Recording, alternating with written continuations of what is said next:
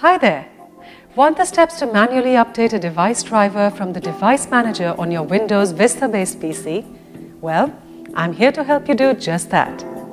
At iYogi, our motto is to help you and your technology to get along with each other. It is advisable to allow Windows to install drivers for your hardware automatically. Also, you should avoid manually updating a driver unless Windows is unable to find a driver for one of your devices. So here's how you can manually update a device driver from the device manager on your PC. Follow me. Click on Start, go to the Control panel, click on System and Maintenance, and then select Device Manager. In Device Manager, locate the device you want to update and then double-click the device name.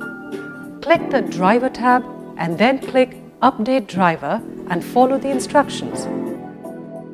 So you see, by following the steps given in this video, you can manually update a device driver from the device manager on your Windows Vista-based PC with complete ease.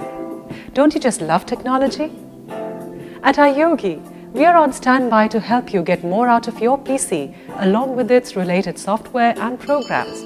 If you have questions on antivirus, security, protection, or on how to work your other devices with your PC, such as syncing your printer, MP3 player, camera, or router, etc., just give us a call. We'd be delighted to help. Go ahead, have fun with your PC. Good karma!